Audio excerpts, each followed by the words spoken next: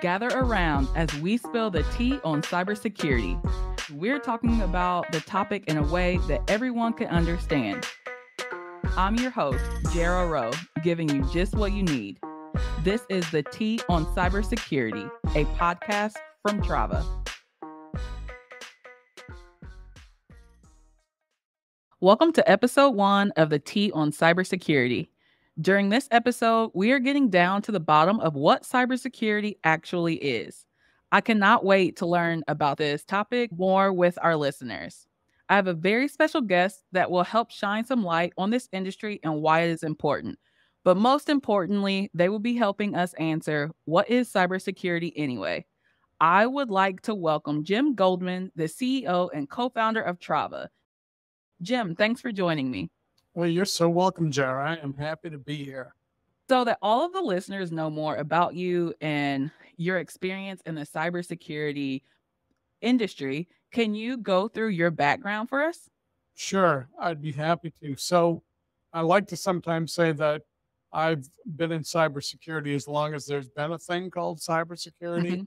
The truth is, we actually called it network security when I started in this. My introduction to this field was I took a professorship at Purdue University in West Lafayette, Indiana, and started their network engineering degree program. And then pretty early on, we started worrying about the security of the network, in particular the internet at that time, which was research-based only. It wasn't open to the public yet. And then that led to work and curriculum and lab development in cyber forensics. And then I started doing some research on reverse engineering malware when that became a thing. And that's when the FBI came to see me and asked me to get a top secret security clearance, which I did. And I went to work for the FBI for 5 years as a task force officer on the FBI cybercrime task force, where I served as lead cyber investigator on both criminal and national security cyber squads. And then after 20 years at Purdue, I wanted to get back to industry. So I joined a SaaS-based B2C digital marketing company here in Indianapolis named ExactTarget. Became their first CISO, got them ISO certified. And then in 2013, ExactTarget was acquired by Salesforce and became the Salesforce Marketing Cloud. So I was CISO of the Marketing Cloud for quite some time. That grew from 1 company to 6 companies. And then Salesforce asked me to build out a consistent security governance, risk management, and compliance organization across all of Salesforce, because Salesforce had grown by acquisition. And so there was a lot of disparate security organizations. So we brought that all under one umbrella. I did that until December 2019, and we pretty much started Trava right after that. So impressive. So very impressive.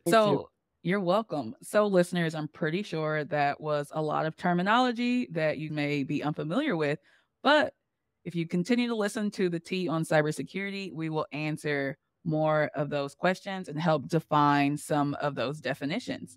So, Jim, when you first started talking, you talked about that it was network security before it became cybersecurity. Can you talk more about what potentially may have happened to make the name shift?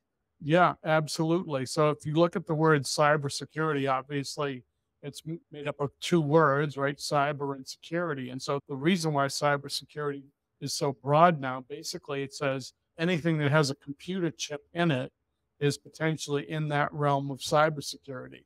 And if it not only has a computer chip in it, but it's somehow networked, either by Wi-Fi or some other connection, then it's definitely falls into that world of cybersecurity. So literally your kitchen appliances fall into that realm and fall into the world of cybersecurity. Your personal devices like your phone fall into the realm of cybersecurity. Your Ring doorbells fall into the world of cybersecurity. Your security cameras fall into the world of cybersecurity. Anything that has computer chips in it, processing controllers in a manufacturing environment, in an electrical production plant, in a sewage treatment plant, all of those computer-driven devices, sometimes it's called Internet of Things, IoT devices. Mm-hmm. They're all in this ecosystem of cybersecurity. It might be quicker to list things that aren't cybersecurity than that are these days, right? You got Yes. automobiles, right? Mm-hmm. Automobiles are full of computer chips, and now, especially the electric vehicles, they just get software updates automatically. That's cybersecurity. Yeah, the one of the things that I learn more and more as I read different cybersecurity content is that we all deal with things that fall under cybersecurity every day, Mhm. but it's just not a common term to like the everyday person to Right. really Exactly. grasp what we're all like exposed to all of the time. Correct.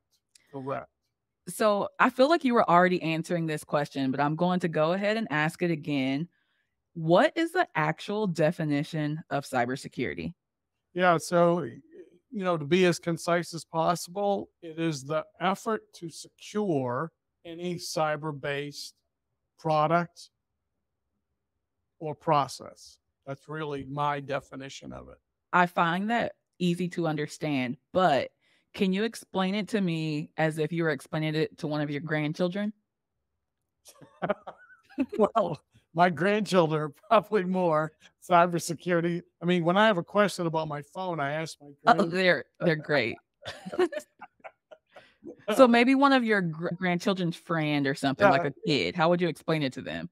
So really, it comes down to take the cyber thing away, right? Mhm, Just talk in terms of, okay, what are we trying to protect? And very often I talk about an analogy of a jewelry store or something like this. mhm, In this case, asset that we're really trying to protect, it's not the cyber device, it's not the laptop, it's not the phone, it's the data that one can get to through that. mhm, So you have to look at the computer or the phone as almost like an unlocked door. Go back to like physical crime, burglary, that kind of thing. They wanted to break into a brick and mortar store. What would they do? They would look for an unlocked mm, door. And so, what we're saying is when you have an electronic device, be it a phone, be it a ring camera, be it a laptop, what have you have to look at that as a potentially unlocked door into the true asset, the true thing you're really trying to protect. And that's your personal data, your financial data. If you're a working person, the data of the company that you work for, the data of of your customers, that type of mhm. Awesome. I definitely understand that with the analogy of a burglar trying to get into the door to get the goods. I right. totally that totally That's makes all sense, it and is. I understand that. Yeah. It's the same thing, except it's an electronic door and Mhm. electronic goods. Awesome. Listeners, I hope that that analogy worked for you all as well. So, Jim, now I would like to switch gears just a little bit to talk about more of the history of cybersecurity. So, can you talk to me about like the first cybercrime? Sure. So I think I think there could be a lot of debate, but what I'd like to talk about is the Mhm. first wake up call cybercrime, the most publicized one, and that happened on November 2nd, 1988. So it was related to the internet, but as I alluded to before, the internet at that time was not open to the general public. It was a research network that connected research universities. And so what happened was a person who was a student at the time named Robert Morris, and this incident is sometimes referred to as the Morris worm, Okay. wrote a program that actually spread and self-propagated. Now, some would say that really wasn't criminal activity because nothing was stolen, et cetera. But basically, it brought the internet to its knees. Mhm. Research and military organizations and secret laboratories were on the internet at that time too. So these research laboratories, military, et cetera, was severely limited as well. And what happened is because it's self-propagated, it quickly took over. And what it did was it took over the processing power of all the computers that were connected to the internet. Wow. Ironically, it was a colleague of mine at Purdue, Eugene Spafford, that actually figured out what it was, how it worked, and how to stop it. So that's a cool fact as well.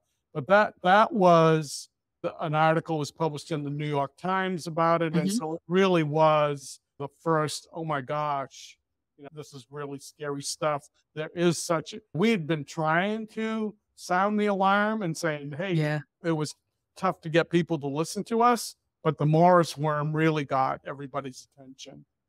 Wow. So today's cyber criminals had a great example of Yeah, how they did. to get in and keep growing, it seems. So, like I mentioned, today's cyber criminals they're only getting smarter. You were giving a couple examples earlier, but what are some ways we can all make sure we are safe and secure? One thing that I've learned recently is the importance of updating software. I must admit that I'm a person that doesn't do it immediately. I typically wait until it's like, you need to update this now. But Right. I know that is not good. So, what are some ways that people in their everyday lives could make sure to do to keep their data safe and secure? Yep. So certainly updating software is a big one. If you have a laptop, it has a thing called an operating system. And Hmm. chances are you're getting messages if your operating system hasn't been updated. We use the word patched, right? Hasn't Hmm. been patched. And so you're absolutely right. Take the time to patch your operating system. Because what happens as each new vulnerability that can attack the operating system comes out, right? That's only Hmm. what we call attack vector. There are others, but as each new attack on an operating system comes out, the vendors of those operating systems will provide patches. And so, yeah, that's kind of a one step behind catch up game, but that Hmm. doesn't mean you shouldn't do it. You really should do it. The other thing that's really simple, but not necessarily easy, and there's a difference between the two, is you have to change your passwords. I know people have probably heard this 100 times and they shake their head yes and they say, yeah, but everybody's got a yeah, but. Yeah, but they're so difficult to remember, et cetera, that kind of thing. And so you keep it simple and, um, you use like your dog's name or hopefully you're Hmm. still not using a password that's literally password. But you certainly don't want to use the same password in multiple places. But it's that kind of thing. Now, how do you go about that? Well, there are a thing called password managers that Hmm. make it easier, password lockers. The other thing to do is you want to make your passwords complex and long. And people say, well, I don't know how to do that. And the easy way to do that is to use what we call a passphrase. Pick a sentence that's meaningful to you, and then you just take the first letter of each word in that sentence, and that becomes your password. And Yeah. then maybe you change the suffix on it from time to time as it needs to change. And so, what you don't want to do is you don't want to have a password that could be looked up in the dictionary because Hmm. the cyber criminals will do what's called a dictionary attack. Wow. The other thing related to passwords and authentication that's again not that difficult, not that expensive, but enormously effective is what's called multi-factor authentication. Hmm. So on your laptop, have it be that you don't just need a password, but you need to touch your finger on the fingerprint ID if that's available. Or you have a device where you need to get a code off your cell phone as well as typing in a password. Anytime you have more than one thing that Hmm. has to go in, that's called multi-factor authentication. That is the single most effective defense against the big crime these days, which is ransomware.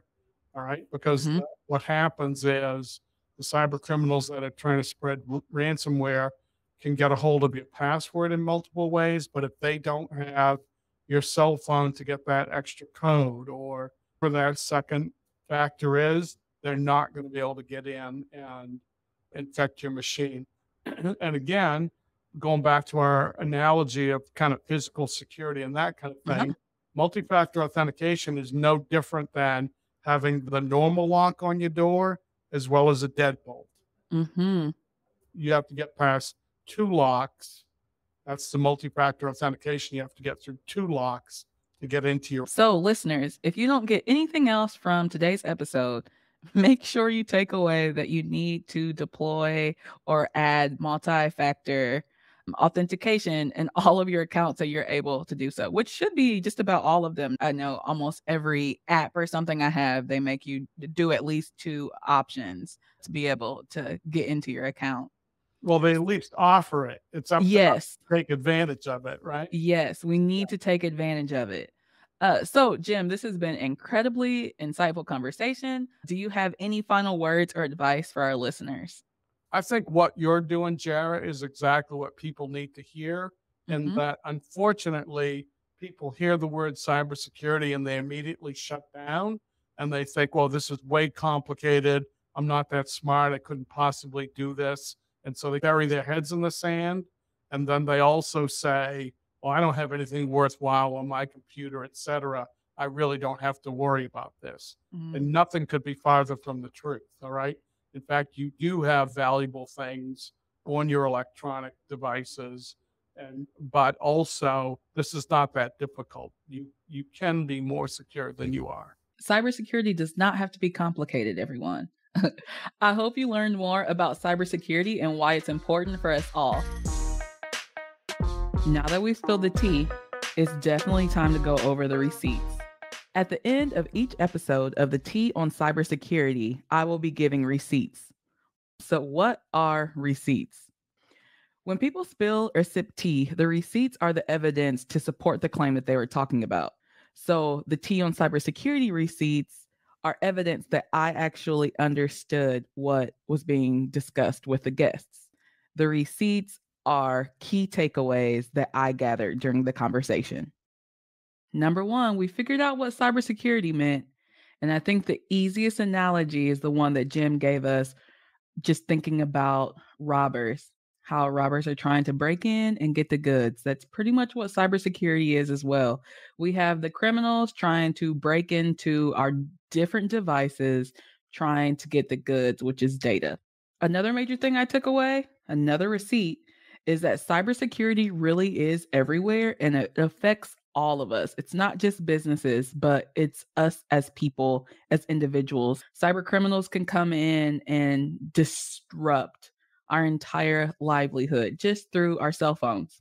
The craziest, most terrifying thing I learned was about water holing. That's insane. And all of those poor, innocent people that have to deal with that, from the website to the people that are tricked and their information is taken. It's crazy and terrifying. So do not get waterholed. And the last thing that I took away were that cyber criminals are only getting smarter. By the day, we started with one person doing something one time, and people are learning from that. And especially the way that technology is changing every day, our cyber criminals are as well. They're able to learn and adapt and sneak into our lives any way that they can. On the next episode, we're going fishing. If you understand cybersecurity, you get the joke. If not, tune in so you can laugh along as well. Thanks for tuning in to the Tea on Cybersecurity. If you like what you listen to, I would be greatly appreciative if you could leave me a review. If you need anything else from me, head on over to Trava Security. Follow wherever you get your podcasts.